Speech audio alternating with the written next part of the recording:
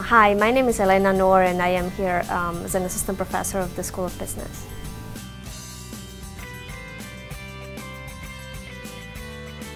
Ethical leadership and sustainable organizations. I teach organizational behavior, organizational systems, and I've taught in the past strategic planning.